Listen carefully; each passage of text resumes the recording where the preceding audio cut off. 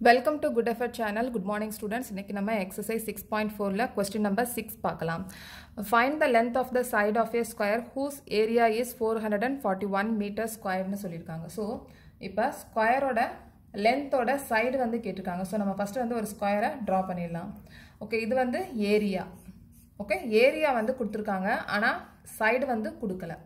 Okay, so இப்போ நம்ம சைடை வந்து எக்ஸ்னு வச்சுக்கலாம். Okay, so let the length be x. Okay, so area வந்து area is equal to side square. Okay, s into s. so நம்ம அத side square னு நம்ம போறோம். side square. so area வந்து 441. okay, 441. இங்க side நம்ம x னு வச்சிருக்கோம். so இது x square. so நமக்கு x மட்டும் வேணும். okay, so இத square root நம்ம பண்ணலாம். So 441 க்கு ஸ்கொயர் ரூட் நம்ம பார்க்க போறோம். பார்த்தோம்னா நமக்கு இங்க x வந்து கிடைச்சிரும். So 441 பார்க்கலாம். So barcode போட்டுக்கோங்க, பேர் பண்ணி பிரிச்சுக்கோங்க இத. So 2 இங்க 4 இருக்கு. So 2 into 2 4. So இங்க 0, இங்க ரெண்டு நம்பரை இறக்கிடலாம். 41. So 2 plus 2 4. So இங்க 1 இருக்கு, யூனிட் டிஜிட் 1 இருக்கு. So 1 இருக்கிற மாதிரி மல்டிப்ளை பண்ணோம்னா 1 into 1, so 41, 1 multiply பண்ணலாம், 141, so correct 1 வரும், 1 வந்து இங்க multiply பண்ணனா 41 correct வரும், so 41, so இங்க 21, okay. Next, question number 7. Question number 7, part A, in triangle ABC, angle B is equal to 90 degree. If AB is equal to 6 cm, BC is equal to 8 cm, find AC னு சொல்லிருக்காங்க. So இப்போ நம்ம triangle ஒன்னு draw பண்ண போறோம். அதுல 90 degree சொல்லிருக்காங்க. So இது right angle triangle. Okay, so இங்க B வந்து 90 degree சொல்லிருக்காங்க. So நாங்க B வந்து 90 degree கொடுத்திருக்கேன். இங்க A, இங்க C. Okay, இங்க AB வந்து 6 cm கொடுத்திருக்காங்க. So இங்க AB 6 cm, BC வந்து 8 cm. Okay, so AC வந்து இங்க கேட்டிருக்காங்க.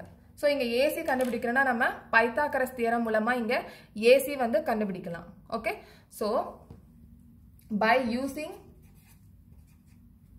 பைத்தாகரஸ் தியரம், ஃபார்முலா இருக்குல்ல, ஒரு formula AC squared is equal to AB squared plus BC squared.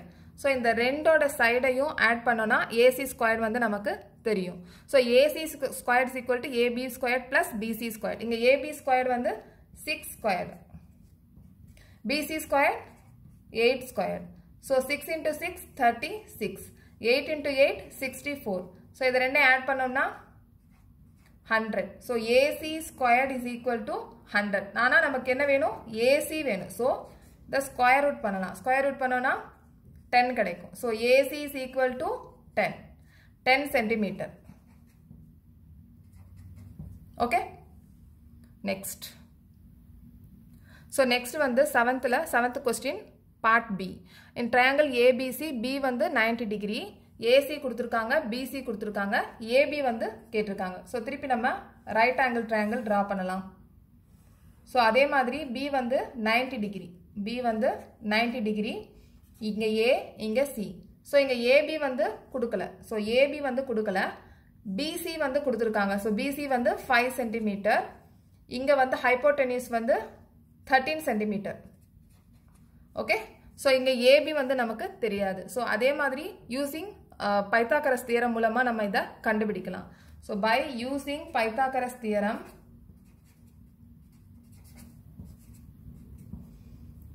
AC squared is equal to AB squared plus BC squared. Okay, இங்க AC squared நமக்கு தெரியும். So 13 squared is equal to AB squared நமக்கு தெரியாது. So நம்ம AB squared னா அப்படியே போடலாம். BC squared வந்து 5 squared. So இங்க 13 into 13 169.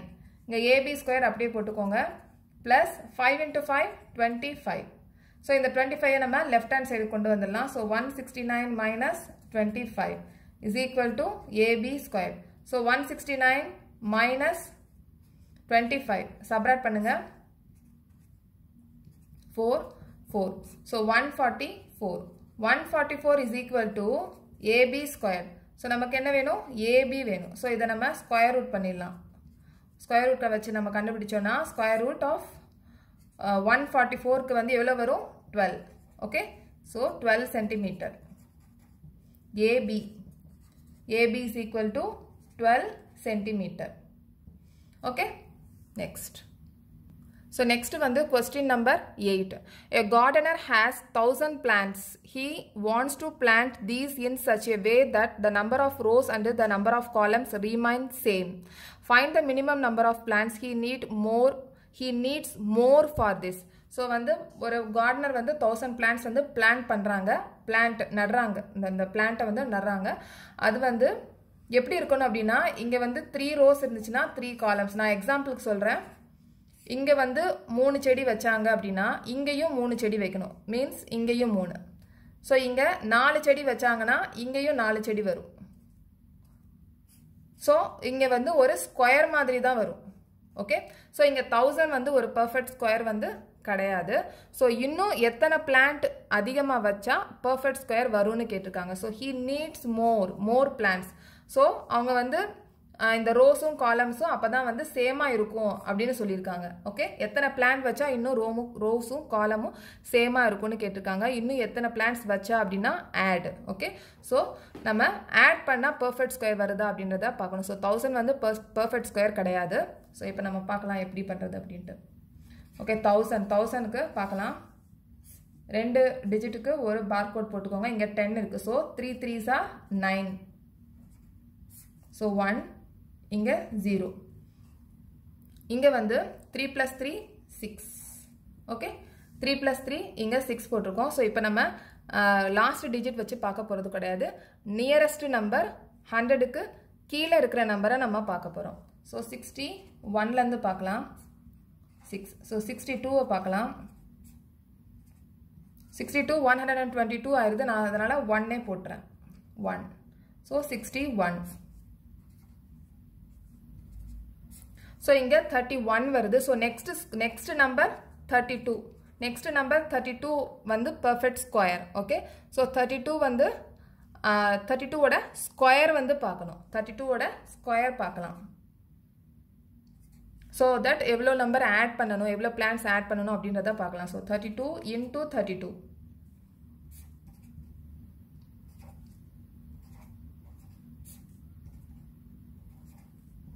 so 1024 ஆனா நம்மட்ட இருக்குது 1000 plants so இன்னும் 24 plants ஆட் பண்ணோம்னா 1024 plants வரும் so அதுக்கு perfect square வந்து 32 வரும் so answer என்ன எழுதணும் if add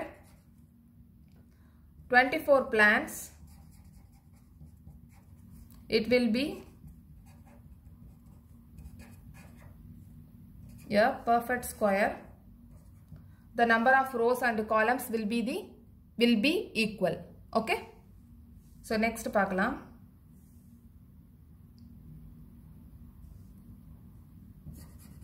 the number of columns and rows will be equal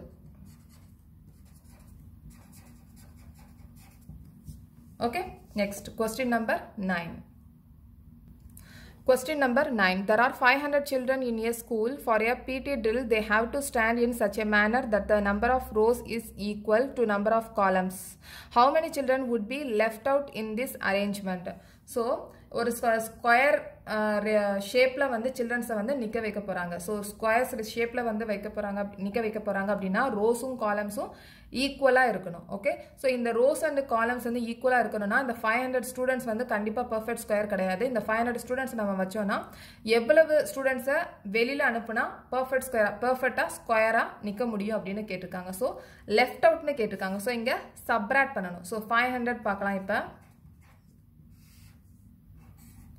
0 ரெண்டு ஒரு பார்கோட் போட்டுக்கோங்க 5 க்கு ஒரு பார்கோட் போட்டுக்கோங்க so 2 into 2 4 100 so 2 plus 2 4 okay இங்க நம்ம நியரஸ்ட் நம்பர் தான் பார்க்க போறோம் so 41 ஆகுது so 2 ல மல்டிப்ளை பண்ணலாம் 8 3 ல மல்டிப்ளை பண்ணி பார்க்கலாம் ஸோ 129 வருது. ஸோ நம்ம இப்போ 2ல் பார்க்கலாம், 2வை வச்சே பார்க்கலாம். ஸோ 84 வருது. ஸோ நெக்ஸ்ட்டு சப்ராக்ட் பண்ணிக்கோங்க. 6 இங்கே 16. ஸோ இப்போ எவ்வளோ ஸ்டூடெண்ட்ஸை வந்து வெளியில் அனுப்பணும்னு கேட்டிருக்காங்க, சப்ராக்ட் பண்ணணும்னு சொல்லியிருக்காங்க. ஸோ இப்போ 500லேருந்து 16 ஸ்டூடெண்ட்ஸை வெளியில் அனுப்புனா பர்ஃபெக்ட் ஸ்கொயர் வந்து கிடைக்கும். So 500 minus 16